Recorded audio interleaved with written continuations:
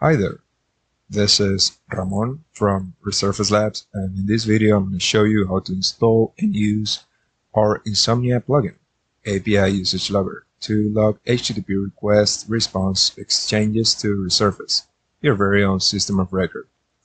First of all, we need to have Insomnia installed in our system, of course. Then, if you don't have it already, you will need to go ahead and install Docker.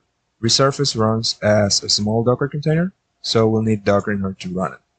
We can check that we have Docker installed by running this command in our terminal. Okay, everything looks good. So now let's go to resurface.io/installation. And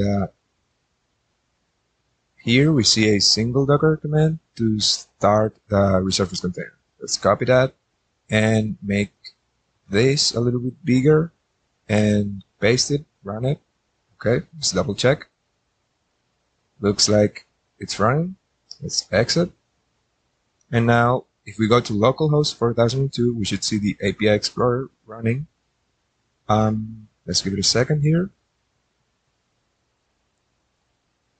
And it's waiting for API calls. Awesome.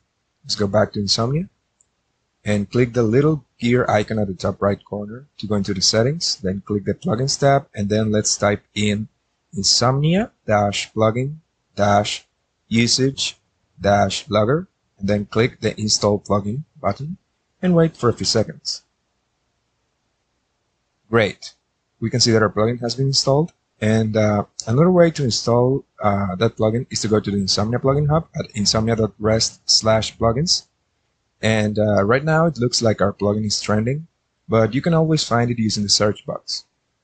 Let's go ahead and click on it, and that should take us to the plugins page. And here you can see a button that says install plugin.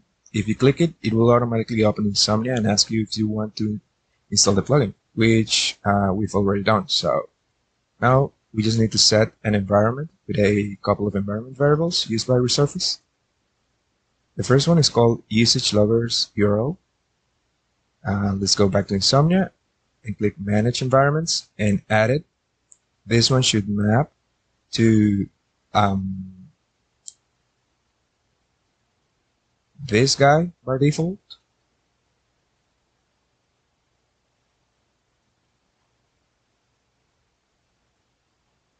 And the second one is usage logger rules, which will map to include debug, which basically tells the logger that we wish to log it all.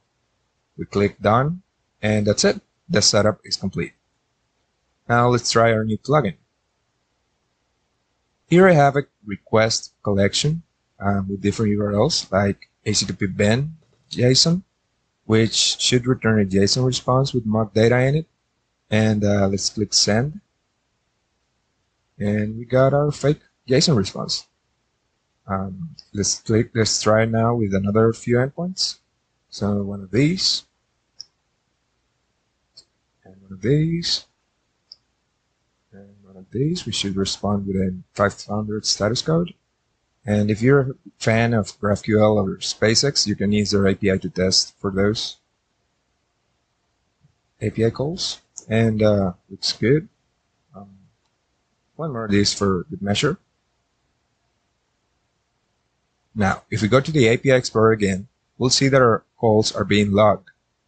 And let's click refresh, and we can see now all of our calls in the same place. We can explore each one of them individually, see all the details like the time it took between the request and the response, and the headers, the response body, etc. So, in fact, let's do another one of these with some parameters.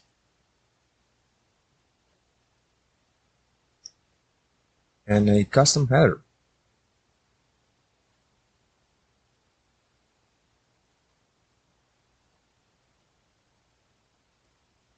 Let's then now click send. Okay, we got our response. Let's go back to the API Explorer, hit refresh, and now we see it at the top. Click on it, and here we can see our custom header and request parameters, again with the response body and all the details.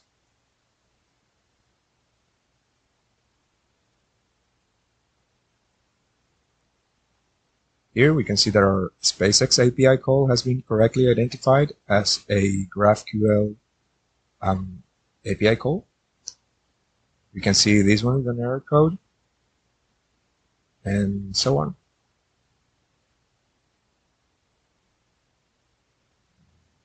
You can explore them in aggregate with trends for different properties.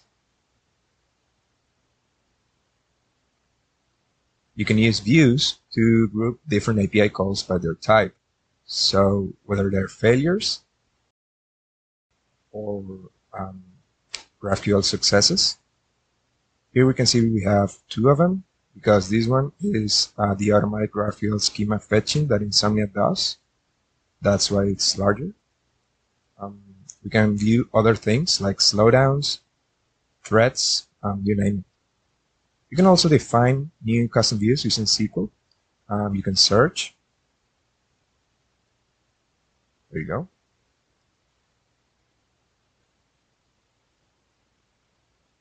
You can filter, like, let's see. Let's go with request method.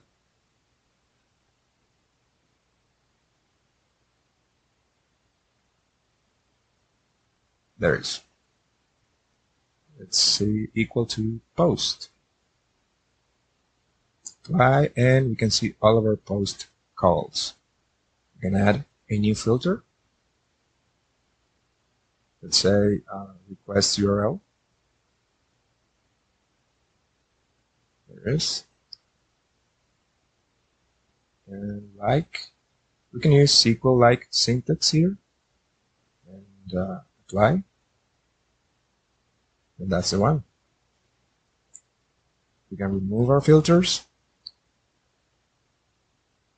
sort, oops, and show or hide any piece of information that we want. We're very excited about this project, and we hope to become part of your API design and testing toolbox. Thanks for watching.